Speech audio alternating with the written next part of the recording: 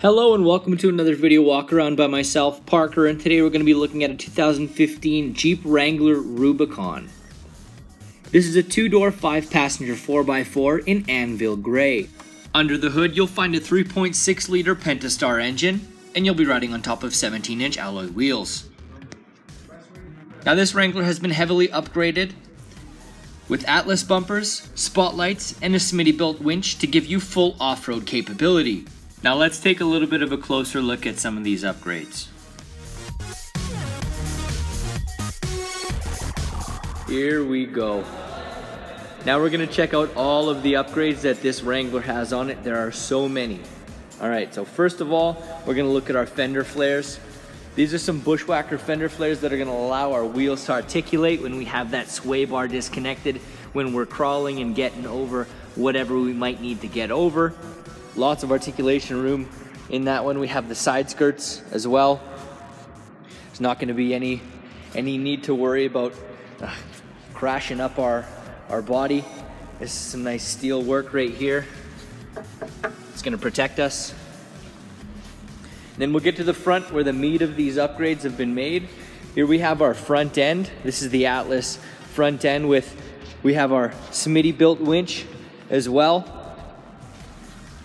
Then we have our 2 tweet lights in the front and then 2 right there as well. This thing pumps out some lights like nobody's business. And then we have our mean grill right there. Plus we've got our upgraded headlights as well. Just over the top we have tweet lights on that and the other side as well. Plus we have our big light bar. This thing nobody's gonna be able to think that you're nothing coming through. You got some lights. You're gonna be quite easily findable, plus you're going to be able to find your way no matter what. On the other side here we have a nice stubby antenna. I like this. This is what I actually have on mine.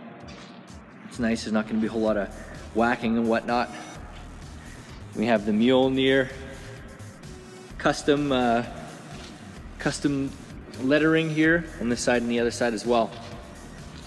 Very beautiful. The upgrades on this thing are fantastic, and it really does make it a truly off-road capable Jeep. This isn't a mall crawler. You're gonna get some real capability out of this one. Now we can head inside.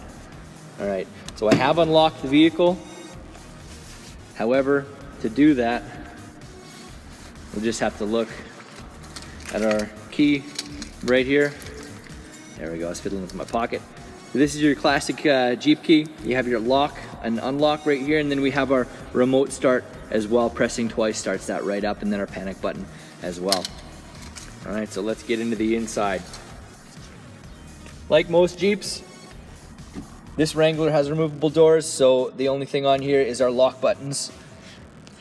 And then we have our nice detailing on our seats as well. Plus we have the raise and lower function on our seat, and then we have the backdrop for the top portion of our seat.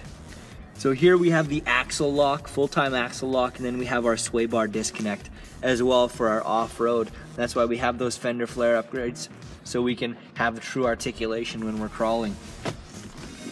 We'll hop in. All right.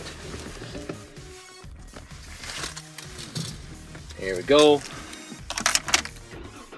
Start it up. Goes right in the middle. All right. So first off, nice and easy checking out our instrument panel.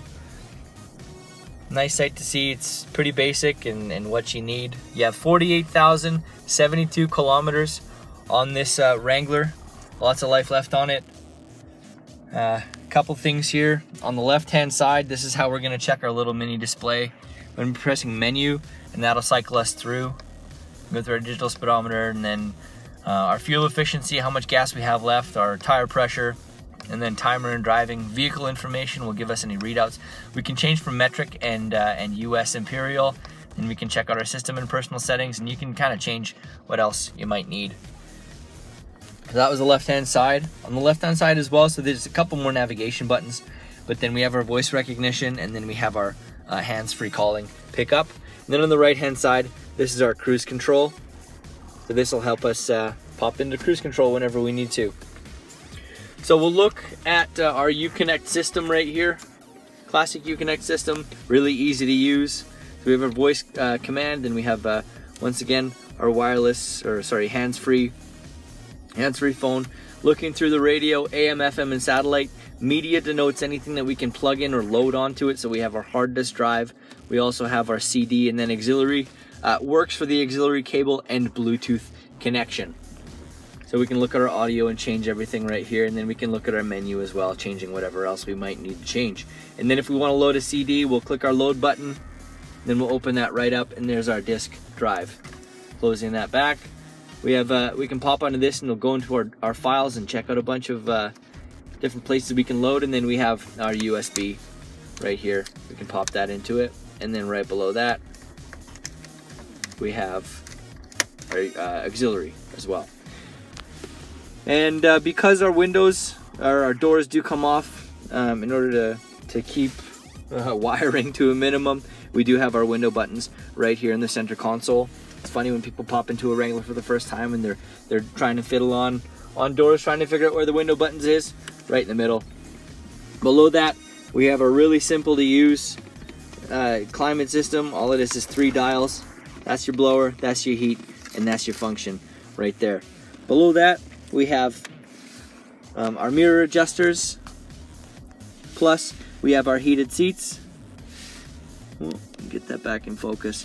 We have our heated seats, and then we have our traction control. We can turn that off. We have downhill assist as well. Plus we have our passenger side, and then we have a DC plug-in. Now this is a 12 volt plug-in right there. Sorry, not a 12 volt, 115 volt. And that's right below. Let's see if we can get that view. There it is. So this is our plug-in right here. A little bit difficult to see. Now we got it right there. 115 volt plug-in. Pressing that button will allow us to plug in right there. No problem. All right.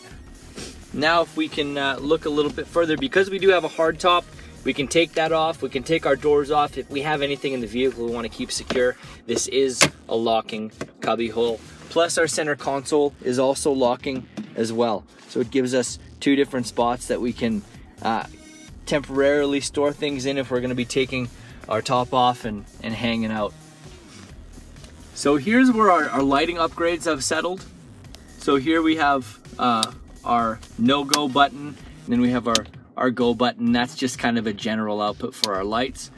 And then we have our little pod lights in the front, start, and then we have our bumper light bar at the bottom, our top light bar, starts that right up. Then we have our rear lights in the back that will activate. So nice and easy, out of the way, but super simple to utilize. Now why don't we head back and take a look at cargo. All right, so here we are looking at the back of our Wrangler. A few things, lots to look at actually. This is a truly off-road capable vehicle. We have our aftermarket Atlas bumper that has, you can see one jerry can on the left-hand side, another on the right, and there's also these nice red knuckles to help us out when we get stuck. So in order to open up our trunk,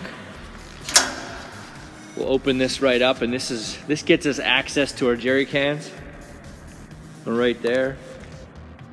And then opening up once more, it's just the regular tailgate. Open this up, and this comes with an array of Smitty built, I guess, tactical pouches that are on the back side, and then 2 for the seats as well. So we'll open up, and so this is the back of the Wrangler. Here we have the bumper that's just right here, and then just in the back we got some space back here, enough to fit whatever you might need. Not a whole lot of space, but it turns into quite a bit. We have our all-weather subwoofer right there as well. It gives us massive sound. So in order to pop these seats down, we'll just fold it. That gives us some space to maybe pile some stuff over top. And if we need to take them out or maybe need a little more space, this unlocks the seats, and all we have to do is push it up. And now we have much more space than we had initially.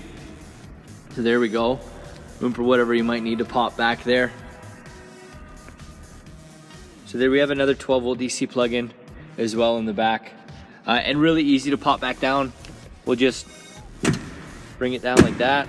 It's not locked quite yet, but if we open or pull up on this loop there, now our seat's locked back into place. It definitely gives us some options for some storage space. And underneath here, we have some room for taking the hardtop off, taking the doors off. Everything's labeled. Really, everything you might need to pop in there. Yeah, so there we go. We'll lock this right back up. And then 2 hard points as well if we need to secure something back here. So it's a little bit of a journey to get into it, but that's the fun thing about these Wranglers, is the journey. That's the best part. So we'll close it right up.